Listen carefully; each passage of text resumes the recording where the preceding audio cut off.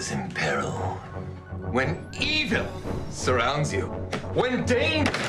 Okay?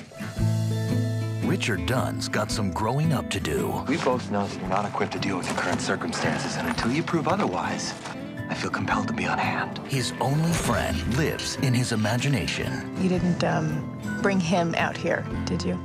Of course not.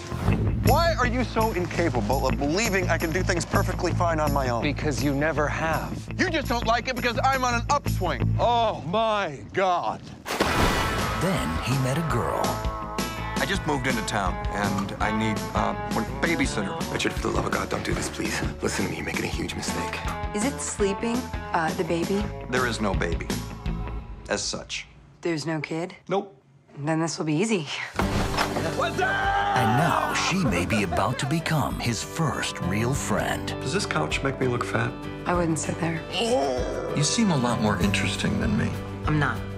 It just seems that way. Sakes alive. Claire? Richard, the couch is outside. I'll be right back. What babysitter? Work is going great, and I'm still not here. Richard, please!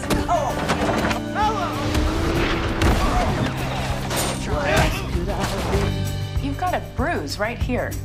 Oh, yeah, well, you know, beaten down by life, you know. Winds of change.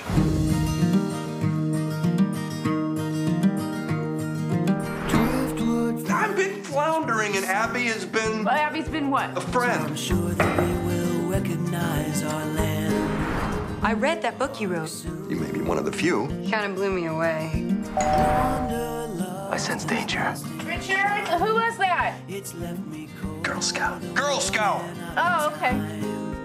I used to do things, remember? This isn't about you. And I only know that I'll never be the boy one. Yeah, I wish I had a really amazing father like him. it's too late. Just ideas for titles. Cool, what do you got? Memoirs of an Amnesiac. Bolero. Paperman.